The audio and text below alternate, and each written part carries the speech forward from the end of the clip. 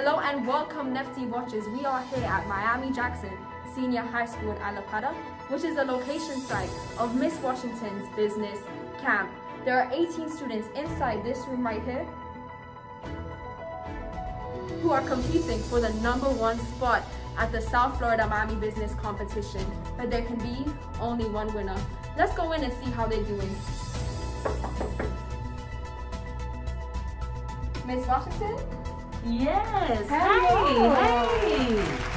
So Hey, Samia. we're here with NFTE News, and I know you're having your amazing camp inside. So why don't you just come in and peek and see how the students are Come doing? right in. We were expecting you. Come right in. Attention, everyone. We have Samia here from NFTE News. We were expecting her. She wants to review some of these great business plans that we have created. Samia, we just were going over our cost structure because we know that the cost structure is the brain of your business.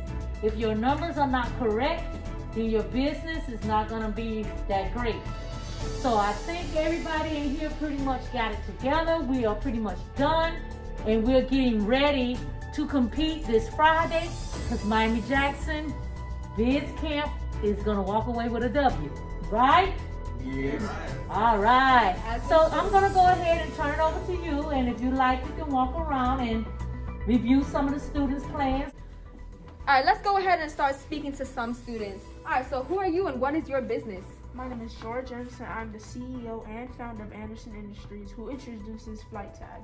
Flight Tag is basically a tracker that tracks everything up to from pets to wallets and keys and book bags. My idea came from my grandfather and many people who have dementia and memory loss. My grandfather started losing stuff around the house and getting frustrated, so I came up with this idea. Oh, nice. That's amazing.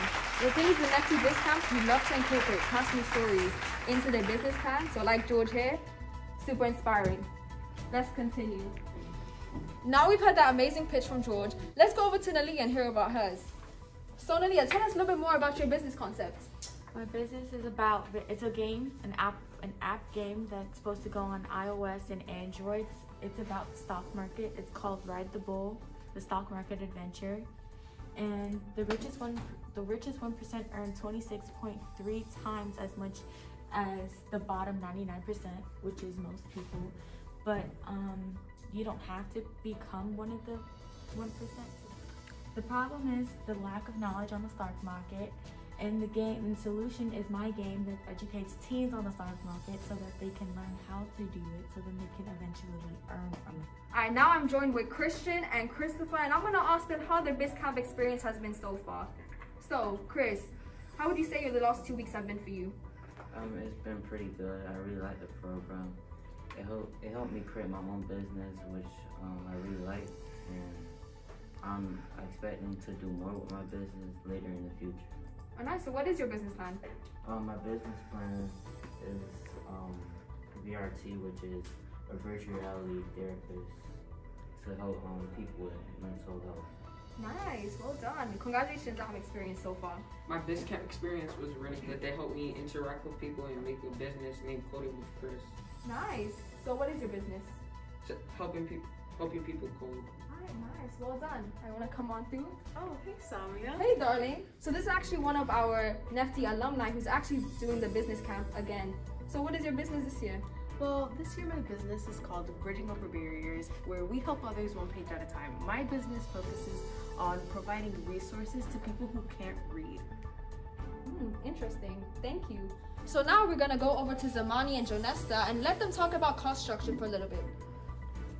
Hey guys, let me know about your business and a little bit about your cost structure. My business refurbishes old shoes and makes them look new again by incorporating bedazzled gems and anything you want. And I'm here to explain the cost structure. The cost structure is basically the brain of the business plan. The definition of one unit is one pair of desert shoe.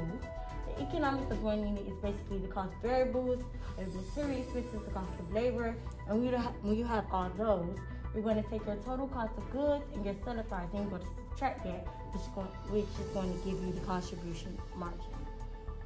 Description of expenses includes two things: your variable material expenses, which are things that fluctuate throughout every month, and your fixed expenses, which are things you would pay every month.